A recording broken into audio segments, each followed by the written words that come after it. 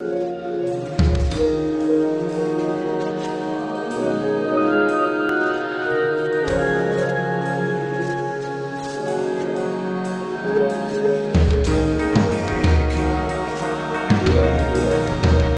is Tampa Home Talk, and this is hour number 2. Thanks for joining us.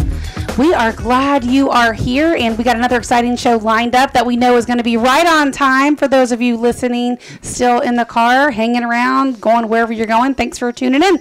And also joined for hour 2.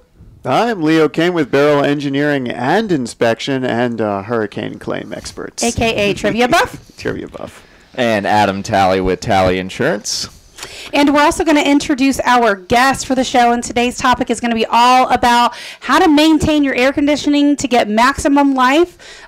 Some of those FAQs that people like me and maybe the person listening has no idea, and we're just going to have some fun all around with how to keep you cool during these super, super hot months. So without further ado, I'm going to welcome Mario's Air Conditioning and Heating and Mr. Dennis Martin. Yes. And that's you. You are the safety director, right? I am, and I'm also in the new home construction part of Mario's. So fun. We're going to talk about what you do and a little bit more about that as we move along here. And then we also have Cody Wiggins, service manager. Oh, he's not here. I'm sorry. No, you did not tell me, Cody. Nope, Thomas. You replaced him out on me and didn't tell me. So introduce yourself for me, will you? Well, I'm Thomas Hager, the install manager for Mario's Air Conditioning. Take care of all the residential replacements, all that kind of stuff. Thomas, thank you for joining us. We're glad you guys are here. Before we jump into AC, we didn't do an insurance tip of the week. You want to do that, Adam? Yeah. Especially with number 9 being Number in the box. 9 hanging out there. Nothing And we from did you? get our citizens binding restriction last night. But it's always a good time to remind people that even if you are not in a mandatory flood zone, you could certainly have a flood claim, and that's not covered by homeowners insurance. And there's a 30-day waiting period. So if I want flood insurance, I can't even get it right now? If you wanted flood insurance today, I could certainly sell it to you, but your effective date would be October 13th. Why did they do that? We never did answer that. The reason they do is exactly for situations like today. So if you got that storm out there, they want to protect themselves from people getting insurance just for that, just So for that why storm. wouldn't they let you get insurance and just not cancel? I guess they can't, right? They Technically. just can't. Yeah, and honestly, with the NFIP, there's only certain reasons why you can cancel. So you couldn't even. What? What do you mean? I didn't even know that. Yeah. Did you know that? Mm-hmm. Okay, tell me more. Well, I mean, so for instance, like you can only cancel if you say you sell the home or if you do have duplicate coverage. However, they're going to want you to probably cancel the other one. So you have to wait until basically it renewal expires, and then you can say, I'm not renewing. Yep. Wow, I didn't know that. Absolutely. So if you do have flood questions or anything else like that, text FLOOD to 813-377-2775. I would love to answer all your questions. Now's and a help make sure you're great time to be asking them, too. It most certainly is. So I going to miss the rest of the show. I'm very sad about that, but I think it's going to be a great one. I'm going to listen to it on the ride. Thank you. We appreciate it, and we're glad you're here. It's funny how we can actually run out of mics. I don't know how that happens. But we do. All right, so we're going to have a little bit of fun with this situation here and just talk a little bit about what to expect. So when you think about properly maintaining your AC and making it more energy efficient, what are your thoughts on that? Who's the best person to actually answer this question? I'll probably take suit on this one. So basically, as a homeowner, what you want to do is, in Florida, an average air conditioner runs anywhere between about 2,800 to about 3,200 hours in a year. So it's recommended to have maintenance done twice a year. You want to do the AC side where we come out, we can clean the coils, do all that kind of stuff, check electrical, refrigerant, all that stuff, make sure you're getting the most energy efficiency out of your unit, and then do the heating side so we don't have any problems, fires, anything like that on the back side when you go to fire up the heating in the winter. When you get that weird kind of smell that comes out the fans. Yeah, everybody gets that burning oil smell, and they're like, what's this? That's bad? That means they can have a fire? No, it's just residual, bacterial growth that's built up on the heat strip. So stuff like that. I think everybody's heat smells like that if you turn it on, doesn't it? For that first little bit, yeah, most definitely. So tell me a little bit about Mario's Air Conditioning and Heating. How long have they been around? Right now, Dennis, that's going to be your point. Mario's started in 2004. He had worked for other companies prior to that, but we have been up in that area about 2004. What area do you serve? We actually go all the way over into Polk County, up into Marion County, down into Sarasota, Bradenton area. So you serve Sarasota to Ocala right now. Okay. And then over as far east as Polk County. Wow, that's a really big area. It is. Big cover area. Okay. And so how many people do you guys have working with your company? Right now we're at just over 60 people. We're looking to expand a little bit bigger than that with some things that are coming up in the near future. Over 80 years of combined industry knowledge. That is crazy. Mm-hmm. And I'm seeing on here, you're also NATE certified. What does NATE, N-A-T-E mean? NATE is North American Trade, and I can't remember the E certification. Expert, I'm actually maybe? Expert, excellence. I think it's Okay, something of like that nature. that. Yeah, Okay. something like that. But You it's should know basically that. What does NATE stand for? It's basically a test that each technician is supposed to take over, say a 5-year course that shows that technician is trained in their specific field, whether it be installing an air conditioner, repairing an air conditioner, or just general knowledge of air conditioning all the way through. And each one of our technicians are certified that. If not, we have them on a training regimen where they can get up to the par and learn that stuff and get onto the NATE certified side. So what does the 34-point inspection actually mean? Like, what is that exactly? So what 34 points are you checking? It literally, and that's kind of everything they go through on the system. So they will go through refrigerant point. They will check all electrical components in the outside unit. They will clean out any leaves, debris in the outside unit, flush out your drain line, make sure that we don't have any flooding going on inside the house. Then they work inside on the inside unit, and then they check out your duct work. They inspect everything up in the attic. They will also check for amp draws, making sure we're not too high on electric consumption, the whole 9 yards. And it's literally a 34-point list through it. So, What's it look for? I know you get questions. No, North American Technical Excellence. perfect. Okay. There you go. So, We moved too fast. No, I was just Can't say you it. asked me a question and immediately went into a great rendition of what the benefit is, but I never got to answer. Thank you for that. Well, thank you. So go ahead. I know you got another question. No, it always surprised me we do a lot of residential home inspections, and how many times when we're inspecting a house and we ask how many times you change your air filter, and they tell us I'm supposed to change my air filter. Oh no. yeah, Or that the worst conversation case comes up. scenarios, I feel bad for the landlords when, so where's your air handler? They're in the it's in the closet. Which closet? And it's usually the one with the dressers in front of. Covering, because, yeah. Because you can't use that closet, so people just put furniture in front of it because it's wasted space. Yep. Out of sight, out of mind. Some people have a bad tendency forgetfulness or whatever. Yeah, whatever that is. Whatever that word I'm trying to make up there. So basically, It's okay, it you can comes make down up to- words as you go. We don't Yeah, mind. that's how it works. So anyways, when you got a filter inside the house, obviously you want to check that filter every 30 to 60 days. Check the filter, inspect it. If it looks dirty, then probably time to go ahead and change that out.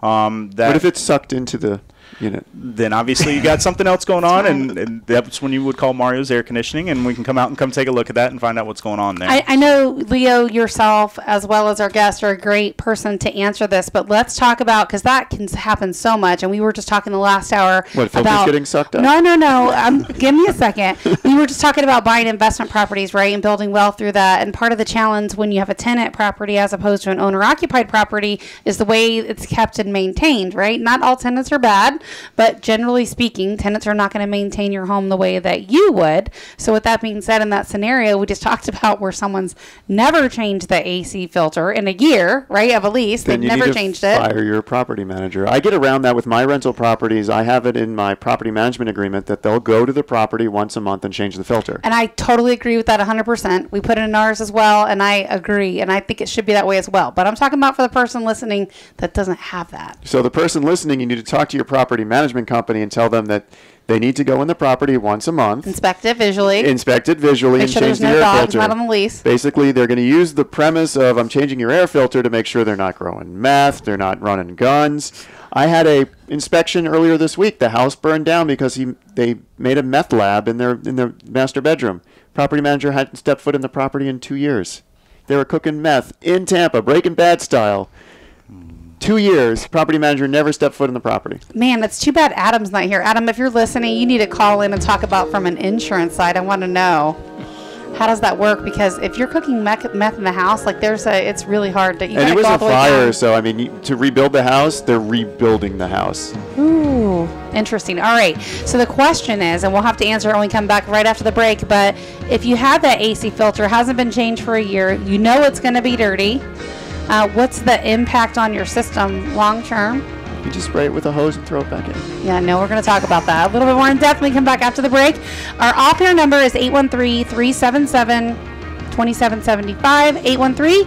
813-377-2775. You can call or text us at 813-377-2775. You got a question? Text away. We'll answer it on the air.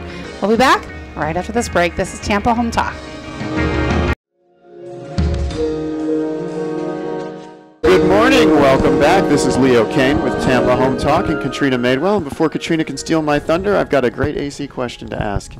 I've got this apartment building complex. It's got Chinese drywall. I keep having to change my AC system. Why?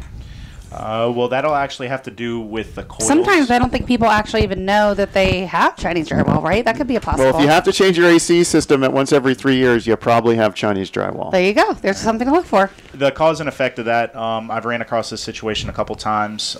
What actually happens is the Chinese drywall will actually eat up the copper or the aluminum for the coils for the system. So it actually destroys the refrigerant system for these units.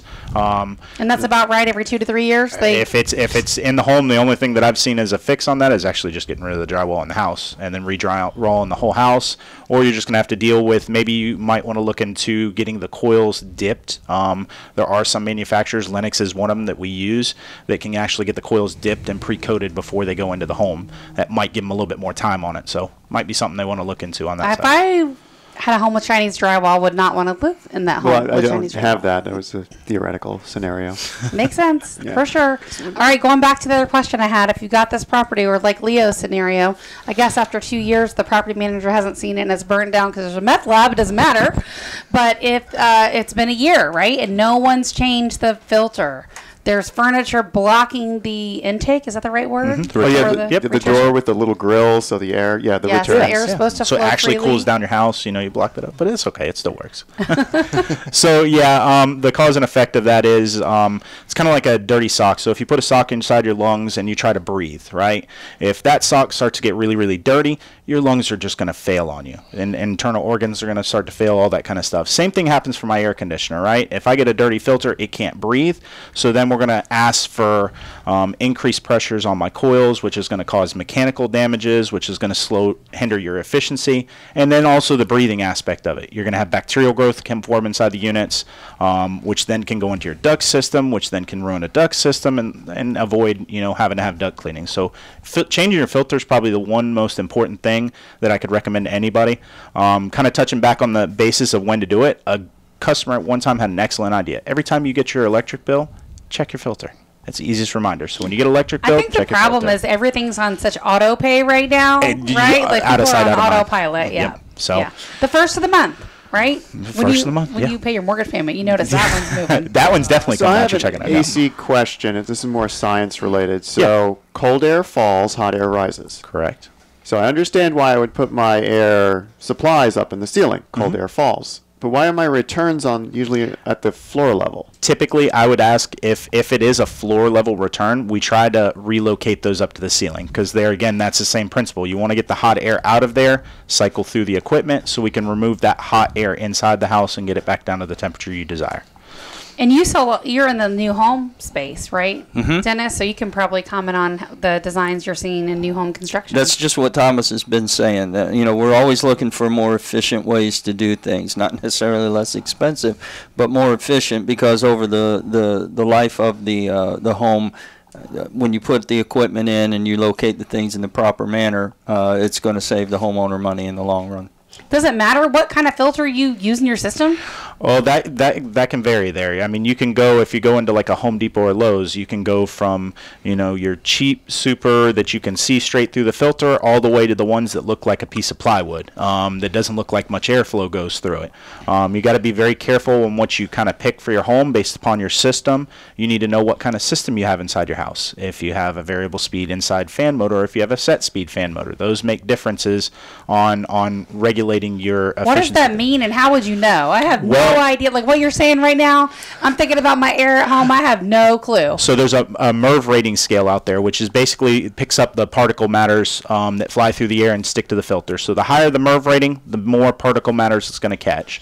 We're actually getting some comments on our Facebook stream. Would you mind if I talk about that? Yeah, it's let's go for super it. relevant. So he's talking about the return being actually low, how he's had issues with it, and he's had to put vinegar or bleach every so often. Correct. That he's probably referring to the drain line there. That would mean that he's having a lot of bacterial growth build up in there. Maybe it's in a location. Maybe there's pets inside the home. Something of that nature. Loose ductwork that's allowing that bacterial growth to form more predominant inside that system. What do pets in the home have to do with it? Well, pets they shed. They lose hair that sticks to your filter, which there again, you're asking for bacterial growth. Even if your filter is high in the air where your return is? Oh yeah, they're definitely. You should ask my husky at the house. Oh my gosh, I have one of those too. They're terrible. Humans lose hair and skin as well. I just want to say that in defense of the cats and dogs. Not me. You do. Pet dander. It clumps together on the filter, and that's the whole point. The better the filter is, it's going to catch those dust particles, those animal hair, all that stuff, and it's going to clump together on those filters. If I can just add to that real quick, the easy way to remember that is the lower the number, the bigger the holes. The higher the number, the smaller the holes. What do you mean? What number? On what? The MERV rating. The MERV rating is how you scale how good your filter is. Where do you see the MERV rating? I have no idea what you're talking about again. Typically, most of your filters will actually have it labeled on the system itself, on the filter itself. So it says MERV? MERV. Yes, ma'am. Yep. Okay, and what are those numbers? Those numbers are just it's a government-rated test that actually they determine based upon this filter, it's going to pick up this much dust mites. Is it 1 to 10, or what's the numbers? They go as low as anywhere between 6 to 7. I've seen as low, and they go as high up as like 16. So how do you know which one to pick? There again, it depends on where your system is located. So your technician, your AC company that's out there that's doing your regular maintenance should give you a recommendation based upon where you're at. If it's an idealistic world and you have the space and you could do everything, I would recommend maybe using like a MERV 16, which is a big fat media filtration. It's a fat filter, and that filter only has to be changed once every 6 to 8 months. It also So I think I have both here. Like if you look up in the office, I got those little ones in the ceiling, but I have 2 AC units in the back with huge filters, and that's what you're talking about, right? Correct. And you want to try and avoid. You only want to have one filter for the system. If it's one point of access, that's where the one filter is. Now, if you have multiple returns through the house, then you need to have multiple filters throughout the house. So each scenario is going to vary depending upon each situation. Depends on which home you're walking. So if you've got a low return and it's not in the ceiling, and you're having some of these issues, right, with high humidity kind of shutting the system down and backing stuff up. Correct. Which one should you use? I would stay anything above a MERV 10 or higher at that customer point. You want to stay more of like a pleated style filter. Just try to stay away from these hog's hair or the blue. If the best test that you can do for a filter is if you hold the filter up and you take a salt container, pour it over top of the filter. If the salt goes straight through, how much do you think it's picking up on those dust particles going through actually as the air conditioner working? So the same thing goes with the the pleated filters. If you put the salt there, it's going to catch that salt before it goes through. So you probably can't do that in your local hardware store. No, obviously don't do that in Home Depot's aisle, please. But it would be definitely a great test for the next time. Correct, yes. And you can still use it after you pour salt on it. Yeah, sure, why not? All right, so there you go, Michael. Use a 10 with a pleated filter, at least a 10 MERV rating. And then at what point do you recommend relocating that return? Does that happen? That typically most homeowners try to do that when they're replacing the air conditioner. So that's because obviously sometimes once the unit's ripped out, then it's a little easier to do that. There are some cases where we can do it beforehand. It just depends on how dirty that customer's filter gets and how regularly that if it needs to be relocated for them. Now, oh gosh, what was I gonna say? I forgot. It left me again. You don't have nothing, Leo? Stop texting. He's totally texting. I'm not texting. I'm emailing. Okay, emailing. There's Sorry. a difference between the two. Just exciting. We're learning about the MERV. We learned about what was this? NATE. We're learning about acronyms. These are all trivia pieces. Yes, they are, yeah. And you'll probably use them at some point. So do you guys work with a lot of property managers or homeowner associations? It's kind of hit or miss on that. I mean, it obviously willing if it's business when we can move forward with that kind of stuff. But at the current moment, I don't think we have a lot of that.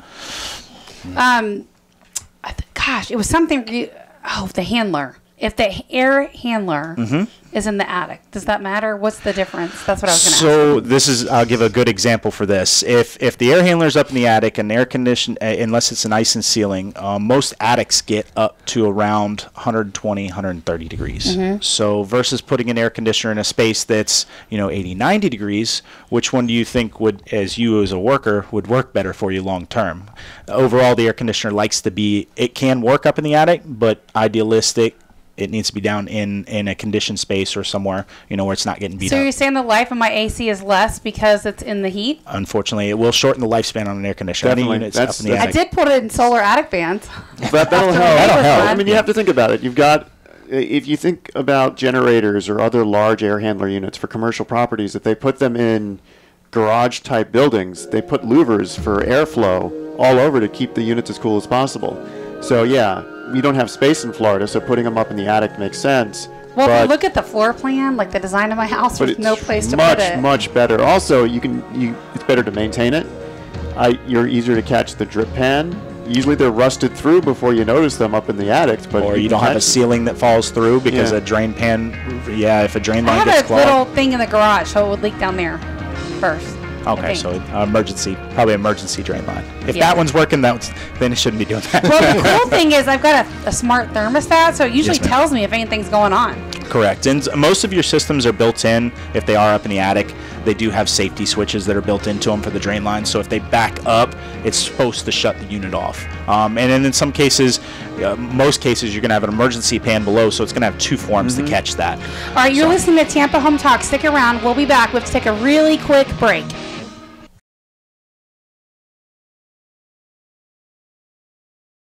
Well, good morning. Welcome back. This is Leo Kane on Tampa Home Talk with the science of air conditioners for our hour with Mario's Air Conditioning and Heating. Let's not forget about Mr. Pat George back there at the studio. Who's drinking? Working back here by myself, all alone, no breakfast, no nothing. I know, and it was your birthday, too. I actually thought about coming to the studio today. He was spoiled because it was your birthday yesterday. Sure you did. I have a present for you. I bought it when we were both in New York. Okay, well, you know where to find me today. I know where to find you, for sure.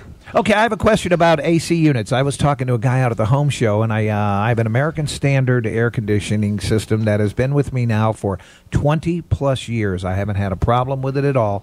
And he told me that should be something like maybe an 8 SEER, and he said if I buy a new one now, it would be a higher SEER air conditioner, and I would save money. And I said, so good. Maybe if it breaks, I should do that. He said, no, you should just shut it down right now and buy one because you're going to, in the long run, save money. I'm going to give you my opinion, Pat, and then we'll let the experts give you their opinion. I don't want your opinion. I want the expert. Well, I just have to tell you because I proactively changed my own air conditioning unit. I had a tank. It was a York system, which is more commercial, isn't it? But it was like a beast. It was a tank. It was original to the house. And I thought like a chocolate peppermint patty? It was huge, just a big tank, a big beast looking box. And I'm like, let me just be proactive and change this out so I'm not like without air on a 2-week waiting list to get a new AC unit. And I've had more issues with my new unit than I did with my beast old unit that always ran. Just saying. Now the experts can answer. All right. So to answer your question over there, Paul. So if my thing is if it isn't broke, don't fix it. See, he however, I will say this: if you have a technician that comes out and does a proper maintenance on that, and they see the amp draw consumption's up very high on it, and your electric bill's up high. If your electric bill's $200, $300, $400 plus, then it might be time to go ahead and replace that unit and go ahead and upgrade to a higher SEER rating. And yes, he is correct. The SEER rating, just like the MERV rating that we were talking about with the filters, the higher the SEER number, the better the efficiency on the system. SEER rating is seasonal energy efficiency rating. Basically, it just tells you how much it's going to cost you on your electric bill to run that unit. Same thing as like a water heater or a refrigerator. So it may be time to start. You need to have yourself prepared because an average life expectancy in an air conditioner in Florida is around 10 to 15 years, depending upon how you maintain it. If you just said yours is 30 years, Pat? No, it's a little over 20 years. I haven't had a problem whatsoever, but I'll tell you one thing. I moved that air handler out of the attic, put it in the garage. It made a world of difference. There we go. Exactly what we were just talking about. How feasible is it to move it when it's already in the... Relocation projects take about a day between the electrical that needs to be moved, the refrigerant lines, and moving the ductwork down into the garage. But so why wouldn't someone talk about that when I had my AC replaced? Or there's an or there. If your air handler is actually above your garage, like it is, It is. So if it's above the garage, instead of moving the air handler, just build up the drywall around it and make it part of the garage. Yeah, that would have made sense. Yeah. Bring it out of that 120, 130 degree attic. I can see that point. That'll bring a longer lifespan, obviously. Case in point, there's trusses 25-year-old. there, and there's a truss under it. If it's not Drywall. possible, You easily encase it in dry. I see it all the time. Yeah, they'll actually do a cutout almost type, build up around it so that it's down in the garage space instead of I've in the seen attic. those. As soon as you said it, I'm like, yeah, I know what you're talking about. But new home builders do not put that in the attic anymore. Is that correct? Dennis? That's your question right there. That's not always true. It depends on the builder, the design of the house. I would say it's a smaller percentage. It right? is a smaller Much smaller percentage now. percentage. Absolutely. Actually, depends, because there's a lot of times where I'm in a 2-story house, and then there's like this little cut chase on the second floor to get into the attic Little system, and cubby the air hole. handlers are there. Right. So, yeah. Can we ask Michael's question that he had? Oh, about hybrid water heaters? Yeah. Would you remember what the question was? Or He's do we have saving to scroll $40 to up here? $50 a month using a hybrid water heater. So let's start with what is a hybrid water heater? By nature, from previous experience with water heater, it's basically like having a water heater but having an air conditioner on top. So it does the same principle as what an air conditioner does, but it uses the heating side of it where you dissipate the heat to actually heat up the hot water. So the air conditioning, the excess cooling that's left over gets blown into your garage. So if your air conditioner is in your garage, it's going to keep it 70, 80 degrees in that range, 90 degrees. Is that a whole tops. new system, or can you? That's a whole new water heater, And yeah. it's huge. So some of the science behind that is energy is nothing more than heat.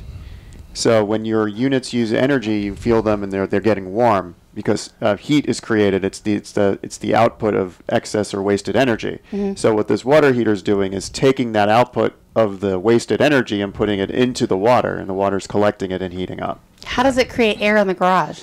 Well, it's an air conditioner on the top, and it's blowing cool air, and its waste heat is used in the water. So same principle with an air conditioner. An air conditioner, by nature, if you go out to your outside unit when it's in AC mode, and you put your hand over top of the fan that's spinning, right? It'll be hot air that'll be blowing out of there. And if you go inside in the vents, it'll be cold air blowing out the vents. Well, if you do it in the wintertime, it's actually reverse. So it'll be cold air coming out the vent outside, and it'll be hot air coming out inside. So same thing happens with the water heater. You're using the heat to heat up the water, and you're using the AC is just excess. They're just trying to get rid of it. Just happens to be in your garage. Yeah. So during that 1 week of winter we get in December or February, you should test it out. What he was saying about the difference between the cool air being pushed and stuff. Yeah, no, I've definitely felt that before. I know what you're talking about. They're predicting an entire week this year. No, there is a week in December and there is a week in February. We get a portion of that week is winter. I hardly ever really turn on my heat, to be totally honest. Like, it really almost never happens. It has to be really, really cold, and we turn it on to literally take the nip out of the house, and then it probably goes off. Because I'm always hot. So never put the heat I'm in on. a 100-year-old house, so whatever the outside temperature is, the inside temperature is. Might as well just not have any units at all. Just open your windows. Yeah, couple that with wood floors, that 1 week of winter is freezing. Oh. So, as a homeowner, what are some preventative maintenance that people should be doing to maintain their system? And I guess a piggyback question on that would be, how often should the system be maintained?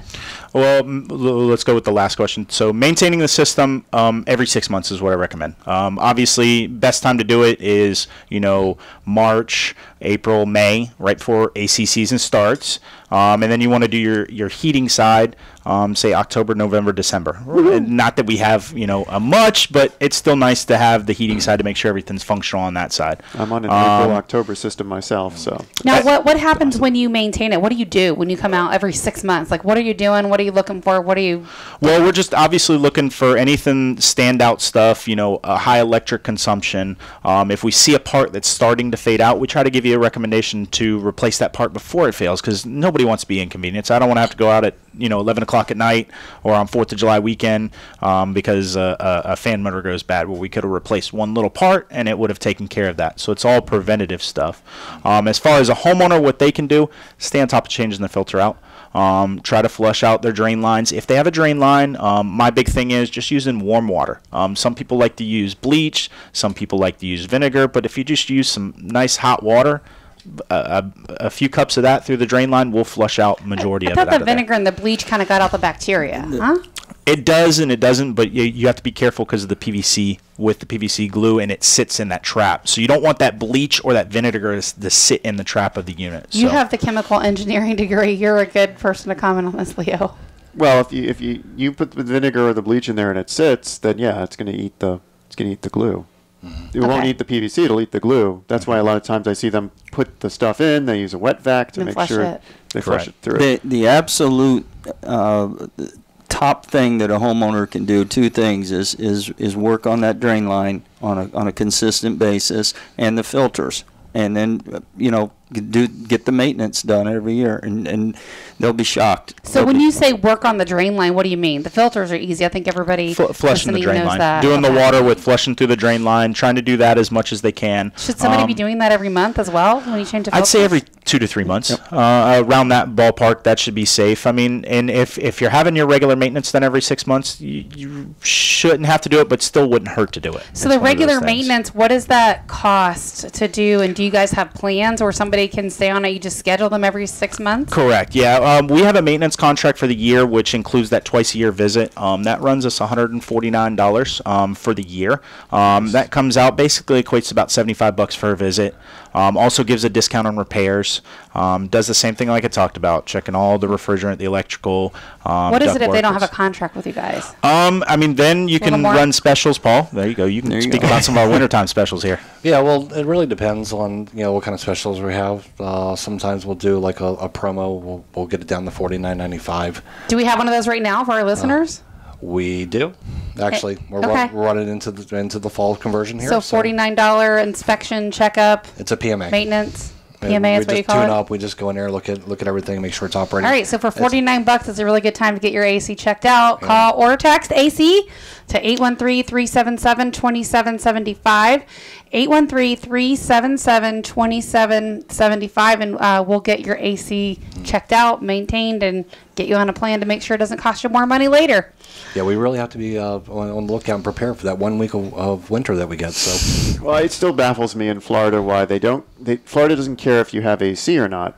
But they care about the heat side. Yeah, I know. It's one an FHA thing. Yeah. So it's nationwide. It's an FHA because we have to abide by HUD Handbook 4000.1, minimum property standards. You must have heat in Florida. Yep. So one of our listeners is asking, because they're watching the live stream on Facebook, we were talking about flushing out the drain line with vinegar or bleach. Okay. And you said just hot water will work. And he was saying basically it didn't work for them on their system. Okay. And can they rerun the drain line? Most homes, yes, you can rerun a drain line depending upon where the location is of the unit. If not, they have this marvelous thing called a condensate pump that will allow me to basically put it wherever I want for a drain line, and then it pumps the water outside. Most homeowners, if they have a wet dry shop vac, they can go outside, hook up to the outside, clean out the drain line, but they do need to reprime the trap, which is just flushing water back down the drain after that is all the stuff you're saying is so Greek to me. I would have no idea how to do any of this stuff. So more science. And it's in my attic. The trap is the little U. Yep. I get that. You want to make sure there's water in the U, because what ends up happening is you want to keep methane from backdrafting into your house, so the water actually collects it. I just don't know how to do it. So we're going to have to video you guys when you're doing it in a property or something, and we'll post it. Fair enough. Right? That makes sense. Yeah. You sound like you've been doing this for at least 5 minutes. A few years, maybe. Katrina, you have a 19-year-old. She can use YouTubes. Exactly, I'm sure. Speaking of YouTube, make sure you like and subscribe online. You're watching the video here on Tampa Home Talk. Make sure you hit that like button and subscribe, so every week when we post our videos, twice a week, you get them right in your mailbox. And let us know what you think. If you got a suggestion for a future show, if it was entertaining to you, if we should have talked more or less about something, let us know. We'll take your feedback, good or bad. We don't care, but thanks for watching. And just, I was just thinking, we have a question about the condensate pumps. Are they loud? I actually have one, and I like to hear it once an hour going off. It's not very loud, but it's when I don't hear it, I start to panic. So it lasts about maybe 1 to 2 seconds. It sounds like it's a motor ramping up, ramping down. It's not loud. I can hear it in the next room over, but with the bedroom door closed, I couldn't hear it. All right, well, we do have some more questions, so just hold on to this thought. We're going to answer when we come back right after the break. And we're almost out of time. Can you believe it? Like 2 hours has flown by. Wow. All right, this is Katrina Madewell. You're listening to Tampa Home Talk. Stick around. We'll give out our off-air number in just a moment right after the break. And a message from Tampa Home Talk to everyone out there. PSA, public service announcement. Do not use vinegar and bleach at the same time. Do not use vinegar and bleach at the same time. Why? Protect what matters most, your family. We don't want anyone dying of like chlorine gas. So do not put vinegar and bleach in your system. One at or the same other. Time. You can rotate. I just say use one or the other permanently. I wouldn't rotate. I wouldn't want to get confused. Just pick one. Just pick one and run with it. I'm a very big fan of bleach. There's a lot of things out there about the joys of vinegar, but bleach is where it's at with me. I guess that's a preference, right? Yes. And you like how I have that nice, calming public service announcement voice? I know, right? So what's the difference between the traditional AC filter and inverter system? Ooh, that's a Do you good get topic. That? Yeah, I don't even know what is an inverter system. Okay, so let's start on inverter system. Well, let's start actually with the traditional air conditioner. A traditional air conditioner goes from basically 0 to 100. When that thermostat comes on, it's going to tell that air conditioner come on. It's going to come at max potential power, 100%. You're going to get everything at once.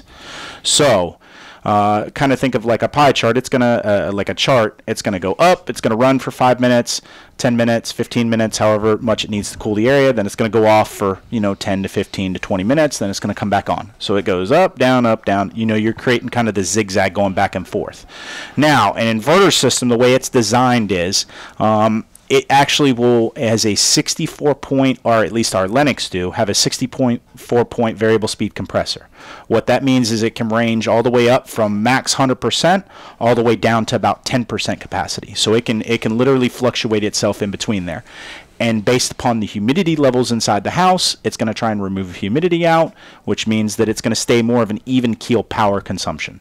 So its ideal range when you have an inverter is it doesn't want to live at 100%. It wants to live at that 30 to 60% range, so your power consumption goes down, which means your electric bill is going to go even really, really down. Are they more expensive? By far, yes. Okay, it's like double more expensive? Traditionally, yes. I mean, you're going to pay quite a bit of chunk of change for a good inverter system. Obviously, you don't want, there are different brands out there, different options. Install, being the install manager, install does make a difference on how you're installing these systems, making sure you're cleaning the refrigerant lines properly, making sure you have adequate ductwork, and the location that we can fit the system into the area. That's the biggest thing, because energy efficiency goes up with the inverters. Back again to that SEER thing. Mm-hmm. It goes anywhere between, our inverter series starts at 20 SEER and goes up. So size of the equipment gets a lot bigger, so we have to accommodate for the space and make sure we have the room for it. So sometimes some homeowners just don't have the space for it, and as much as I wish I could make it happen, there's only so much you can fit. One of the questions we got is why is there hot and cold spots inside the house? And I know, even thinking about my own home, there's one room in the very back of the house that's always hotter than everywhere else, and it's always colder than everywhere else in the winter. Why is that? That has to do a little bit with duct design. Maybe, Dennis, you can help me out a little bit on that, because on new construction, they have to do certain guidelines that they fit with returns in each room, supplies, and then sizing the units based upon what we call a heat load calculation. So we can literally do a heat load calculation on individual rooms, and then make sure that you have proper attic insulation and that you're getting the right amount of CFM or airflow into that room going in and coming out. How do you fix that if one room's hotter or colder? There are a lot of reasons that it can happen. It can happen if that room's on the south side of the house because of the sun hitting the walls out there. One of the things that we find a lot of is when you've got a room, whether it's isolated or not, your thermostat is out in a common area most of the time, and that room, once it gets to temperature, it shuts off, but you've got bigger area with cooler air in it, but that room's not getting a supply because it's not calling for it at the thermostat. So sometimes that room, combination of what Thomas said, with the attic insulation, whether it's on the side that's getting sun hitting it, you're not getting any airflow in there. So if you shut that door, there's nothing going on in there if you don't have a ceiling fan or something moving around the air. So in some cases, you would want to add like a return in that room, some fixes that you could do. If you have a hot or cold spot in the house, one, we'd have to look at the duct design to make sure that everything's getting the proper sizing going to that room. Number two would be if it doesn't have a return in the room where you change a filter out. You've got to be able to pull the hot air out of the room as much as you do it. If you ever noticed, if you go into a house and a homeowner says, well, my bedroom gets really hot at night. Well, the first question we usually ask, do you close your door? And if they don't have returns in the room and they close their door, there's your example. That's what's going on. So you would add a return and that could fix it. Correct. Yep. Typically, adding a return into it wouldn't make sense. You'd think putting more cold in there, but the way it works is you add a return in there and it'll remove the hot air. So I've got a vacant house question, right? We get this a lot. What happens, especially with as hot as it is and as humid as it is here in our climate, if you turn the system off? Right? We see that a lot where people turn it off. I walked in a house the other day and it was 94 degrees because no one's occupying the home. They just flat out turn the system off. And I'm like, good God, is this thing going to break when I turn it on or what? It was so hot and it took forever to cool the place down. Correct. 94 degrees. At what point, doesn't mold start setting in at a certain temperature? Well, that we don't actually do the bacteria. I mean, we call it bacterial growth because obviously we don't test for the mold or anything like that. However, recommended is anywhere between 80 to 85 degrees, keeping the air conditioner on, keeping it running, because it's like with a car. If you let a car sit and park it and don't run it for 6-8 months and then try to go start that car up, car doesn't usually like you too much at the beginning. And same thing goes for our air conditioners. They like to be a moving part and they like to keep moving, keep the air circulating in the house, and can prevent some of that bacterial growth from forming inside the home. So you should set it at least on 85, right? Yeah, at least 85. I mean, somewhere Leo, around there. any thoughts on when that mold actually sets in a home? At what temperature you should set it out, a vacant home? Vacant home? What temperature should you not go above? I generally try not to go above 82. That's what I always thought it was, 78 to 82. Yeah.